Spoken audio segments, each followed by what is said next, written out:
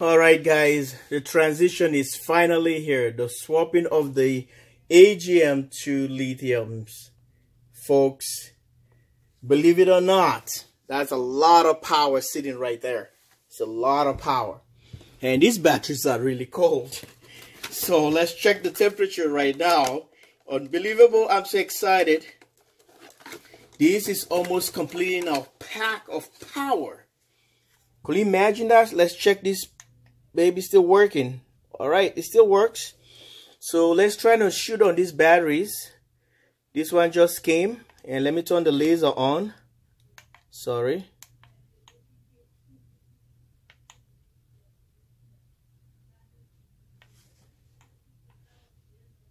Yeah, it's a laser light, but it's just because of the light is on. There you go. You see that little guy right there? Let me turn the light. So we're shooting on this. See, 65 degrees, 64. So let me just keep you guys updated with all this latest. And this is just beautiful. This is just beautiful. And I'm using my infrared thermometer. The reads at 0.5 degrees to 500 degrees Celsius. We started at minus 58 degrees Fahrenheit to 932 degrees Fahrenheit. So guys, these are the batteries. We're gonna give it a big applause for the system.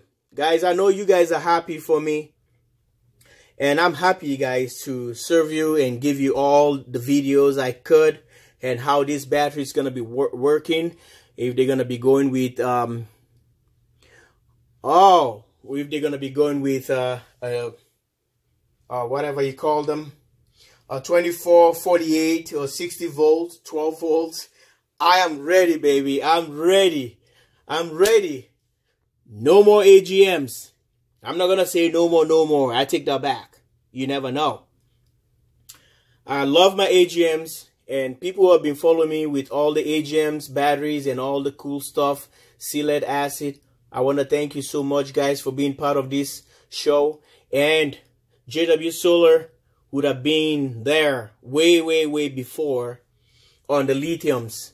But I was dragging my feet and wrapping my tail not to go yet, because the reason why lithiums, when they came out, is a problem.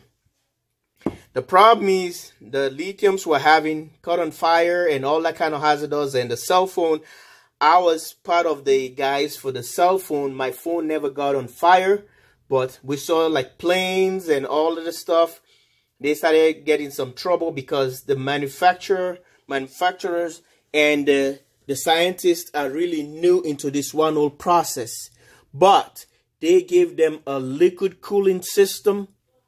And they have a battery temperature sensors. You can see this was incorporated with sensors.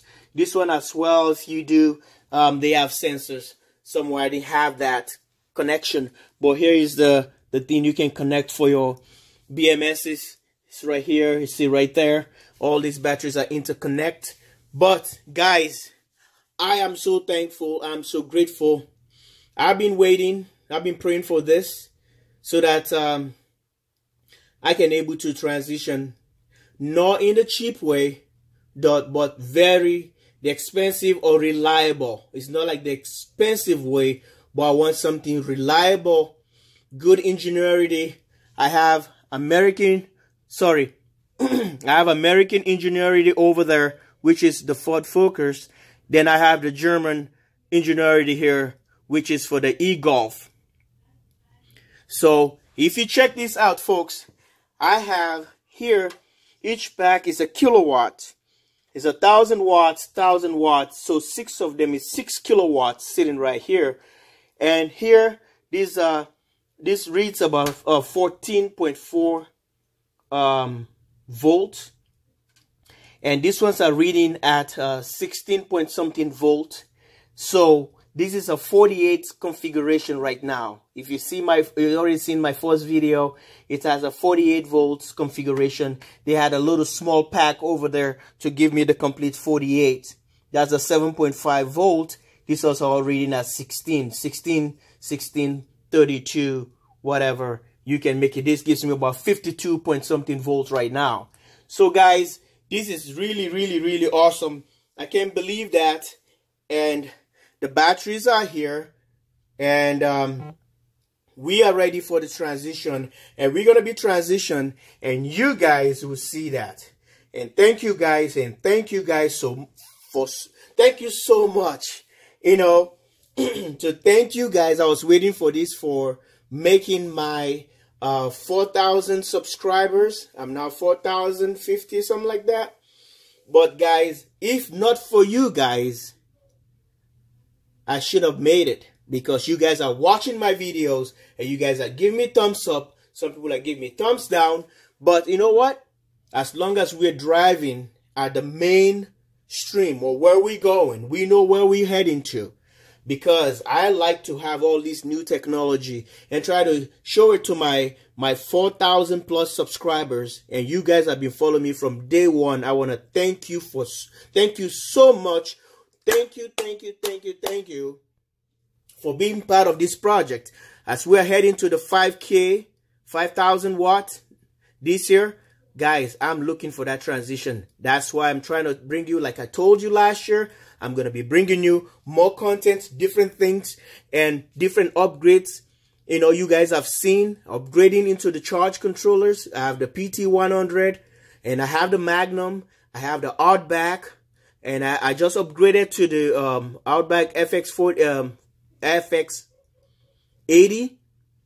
So you guys seen the Midnight Classic 200. And I'm trying to get you guys, all my people that follow me because of my the equipment that they have. They seen I have them, and they see we want to work together here. And all those charge controllers are still here. I have the Midnight. I have the PT100 by Magnum. I have the Outback, the FX60. Outbacks FX. Sorry. The Outbacks, the 80. So, and you guys see my Outback, the FX3048 in my inverter, and my Magnum 4024.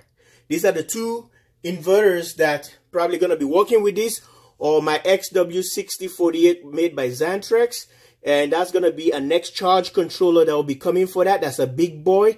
Who knows? One of these packs, maybe the Ford Focus, and it's going to be having another pack there, which is a 3.5 kilowatt, and maybe I'm going to be adding two more of these, the Volkswagen, the e-Golf, two more of these, so I can have two strings of 48 volts at 75 amp hours. These batteries are 75 amp hours each.